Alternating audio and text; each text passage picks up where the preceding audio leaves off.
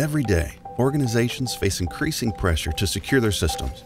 A malicious attack can expose data, interrupt operations, and be very expensive to recover from. Protection often starts with securing infrastructure, but that's not enough. Vulnerable software leaves open doors for malicious attacks on critical data and systems. To address software security risk, a typical security team will buy a scanning tool that finds vulnerabilities in their software. The security team tests the software and generates a report of what's wrong without fixing the vulnerabilities they find.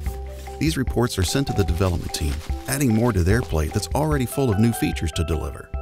Receiving frequent reports of vulnerabilities often leads a frustrated development team to push security further onto the back burner.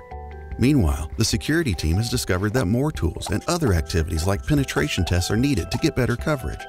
More tools mean more reports with even more formats and grading systems. This constant back and forth between security and development teams leads to more frustration, more time wasted, and fewer vulnerabilities fixed. But what if there was a way to unify these reports?